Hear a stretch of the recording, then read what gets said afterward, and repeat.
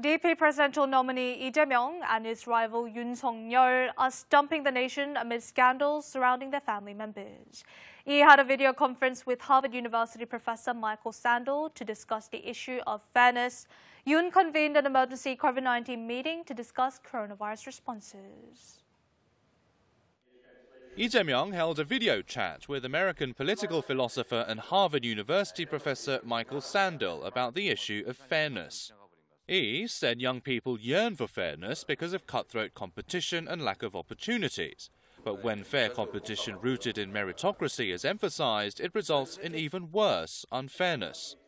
He pointed out that selecting people by region and gender is unfair, and that selection based solely on one's ability is dangerous.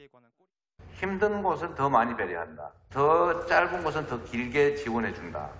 라고 하는 게 바로 정치의 역할이라고 생각합니다. The video call was intended to show young voters how Lee's views on fairness, one of the values emphasized by Yoon Suk-yeol, are different from those of his rival. On Wednesday, Lee announced his campaign pledges for the science sector. He vowed to appoint a Deputy Prime Minister of Science and Technology. PPP presidential nominee Yoon Suk-yeol presided over an emergency meeting on COVID-19 measures for the first time. He called the incumbent administration's virus response a disaster.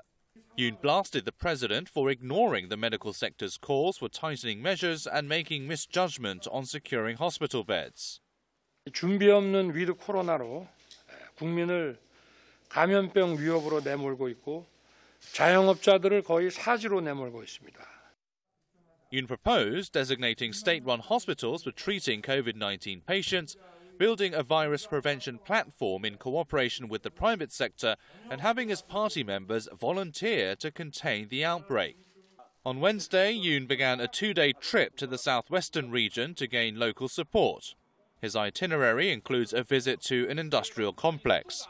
Justice Party presidential nominee Shim Sang-jung, who has announced her policies to eradicate real estate speculation, visited Chungcheongbuk-do province.